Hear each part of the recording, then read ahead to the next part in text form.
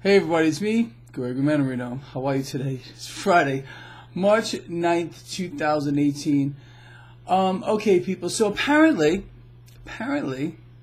we got some good economic news today with regard to these jobs numbers. Alright, let's talk about what this news triggered. Well, hopefully, again, you're watching this video right on my website, traderschoice.net. If you're not, please have a look at my website and go look at the chart of the bond market. You will see a couple of big red lines. Now, this might seem kind of strange to some, but allow me to explain what's going on here. So this news triggered a sell-off in the bond market. Okay. So, in this context, okay, this is where this becomes kind of like an art form. When you see the bond market sell off on news like we got today, and then you see stocks, boom, rocket up, that's cash moving from the bond market making its way into the stock market. You always have to look at things in context, okay?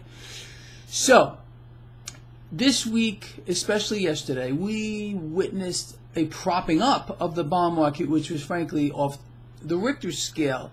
And the desired effect was, again, to keep the stock market moving higher. Now that they have established this, again, see, the stock market is kind of like a person that needs to be repeatedly reassured. Think of it this way, that everything is going to be okay. It's like a child. It has to be treated like a child. Market participants are like babies, all right? And they have to constantly be, promised that things are going to be okay.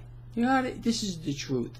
This was the message that the bond market was sending to the stock market all week. And I said to you last Friday that this market was going to go up higher more than likely, and that's exactly what has gone on. Now, the market did not close yet. Obviously, this is early. It's 7:20 in the morning here on the west coast of the United States. But I think this trend is going to continue, and I have put my cash where my mouth is. I posted these positions here all over my social networks at the time, or darn close to the time I entered each one. This is the ticker symbol, this is the expiration, and these are all just in the money. I always buy just in the money. Now, you can buy out of the money if you want. You could buy deeper into the money if you want.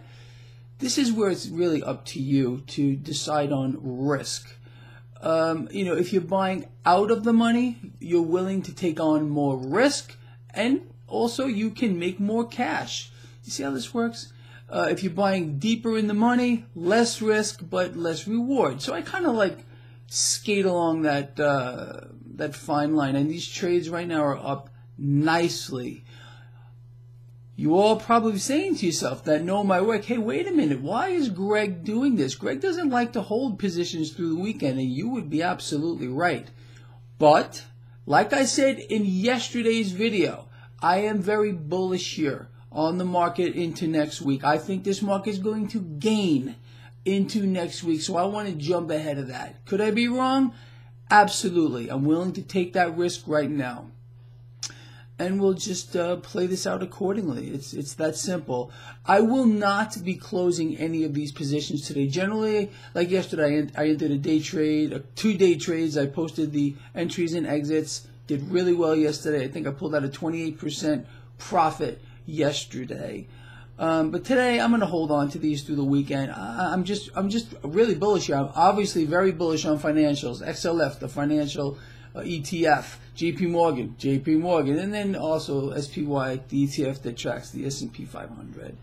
So let's keep an eye on this, people, today. Very, very important. There's a lot of cash to be made here. The dollar is weaker as well. That's bullish.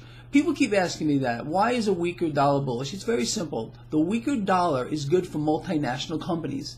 And the market is supposed to, well, in a real market, be responding to earnings, which I can pretty much put your minds to rest and tell you that however it happens, whether they rig these numbers or whatever it's going to be, earnings are going to come in good. That's just the way this is. The market's fake. You know that. They have to maintain the facade.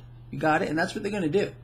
So you and I, our strength is knowing how fake this all is. It's the truth. Metals are higher today. Who knows what they're going to end up doing to these things? I don't care. You know that these are long-term investments. They're not trades. You just hoard. You bet against the debt. You become your own central bank. Since day one, I've been saying this, and that will not change ever. All right. So with that said, we're gonna put all this together at the end of the day. It's going to be a fun wrap up, and I will see you then. Over and out.